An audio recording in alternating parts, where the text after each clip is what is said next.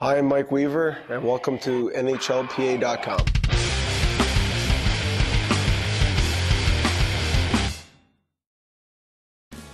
One of them was my coach, Lindsey Hofford, and my dad, obviously, driving me all my games. It was great. Great experiences with my coach. He taught me a lot, shaped me as a person.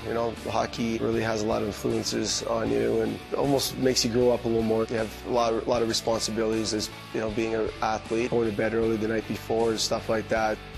I got a hockey school back in East Lansing, Michigan, Defense First. Check it out, defensefirst.com.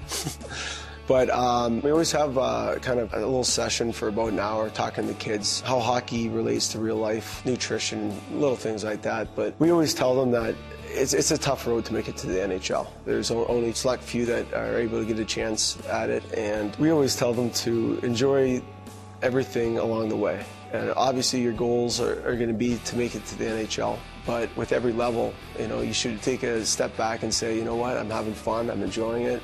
It's shaping me as a person, and that's what I did.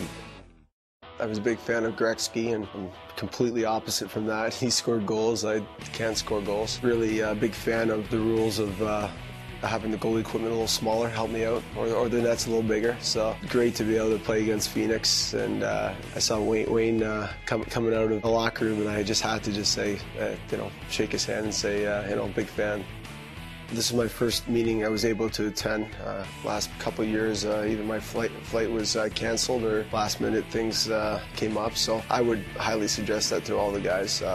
Sometimes it's tough getting everybody together in the summer, long season, so guys just want to relax and everything. But I've met so many guys from these last couple of days that during the year I'll be able to give them a little wink on the ice and rip on them when I take the puck off them. So it's been fun, enjoyable.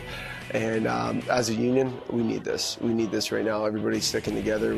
We're stronger than ever right now. We're just going to get stronger.